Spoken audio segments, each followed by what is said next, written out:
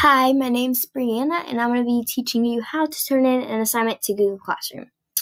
So first, you're going to go open a new tab, and then type in at the address bar, Google Classroom.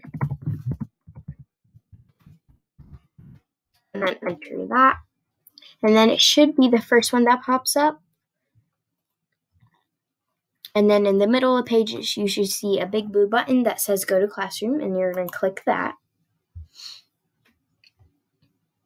Then you're going to click the right class and the right assignment that you want to turn these into. So there's actually two ways to do this. First is if you already have an assignment that you have not attached it to yet. So you're going to click Add or Create, and then you're going to click Google Drive. And then the one that you have been working on, it should be on there. And this is the one that I want to turn in on. And then you're going to click Add and wait for that to load. And then you're going to click Turn In and then Turn In again. Okay, so here's the other way to do this. This is if you haven't already done anything.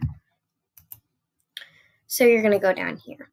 So let's say that your teacher told you to make a story. You'll pick docs, and maybe if your teacher told you to make a tutorial, you'll pick slides. I'm just going to do docs for a story and wait for that to load. Then you're going to click that. And then you can write your story, whatever you need to. And once you finish that, you're going to turn it in.